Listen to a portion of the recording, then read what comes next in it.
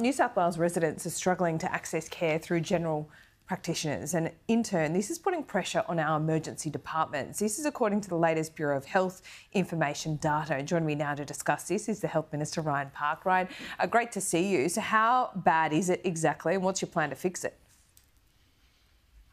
Well, thanks for having us. This is a significant issue. What this report shows for the first time is something that I think many parents and many residents across New South Wales have known for a while. It's harder to get access to a GP, and when you can get access to a GP, the number who are bulk billing is lower. What that is doing is two things: forcing more people to go to the emergency departments in the first place and use them as quasi-medical centres, and when they do go to the emergency departments, they're often sicker. And we see that because Category 1, 2 and 3 presentations, those very ill people, are increasing. So those two things are putting enormous pressure on our emergency departments, and we're saying quite clearly to the Commonwealth, the state government is investing in areas traditionally not the responsibility of the state to take pressure off our EDs, including our urgent care services, our virtual care services, making sure that we give access to people through our pharmacies.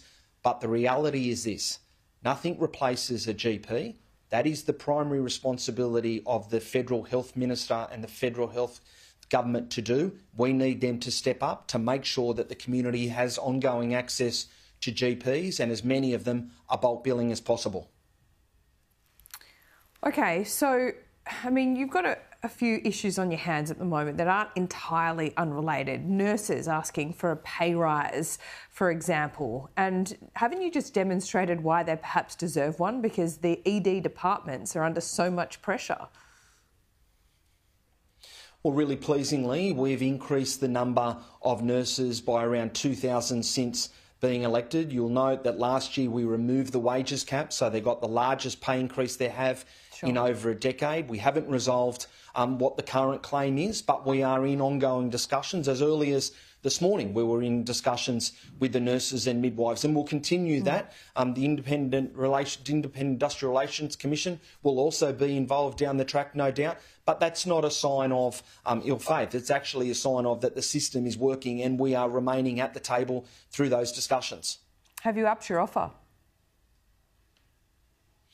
No, not yet, but we are in discussions around what we may or may not be able to do. Obviously, I'll have those discussions privately. That's the way in which I've always negotiated with workers and their representatives. We'll continue those discussions, and we'll, as a government, continue to have those discussions, myself and the Treasurer and the Industrial Relations Minister. But we haven't got that resolved yet. That doesn't mean that we haven't invested heavily into nurses. We know that their big ask in the lead up to the last election was ratios. We've already started rolling out ratios in our emergency departments, and that's something that has never happened in New South Wales over many, many years of lobbying from the Nurses and Midwives Association.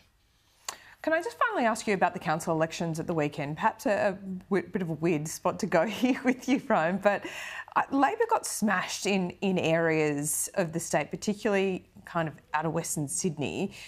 Does that bode well for how you're going as a government at the moment? Are there any lessons from that, or do you think they are just purely local issues?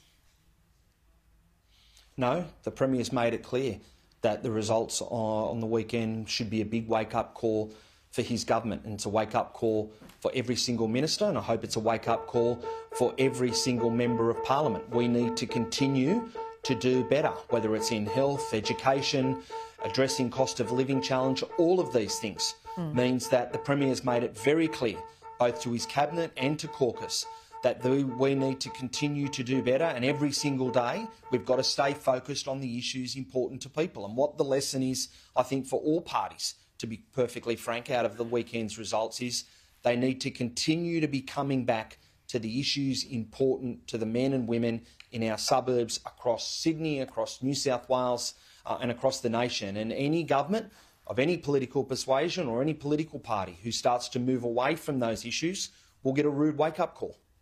Ryan, thanks so much for your time this morning. We'll speak to you soon. Thanks for having me.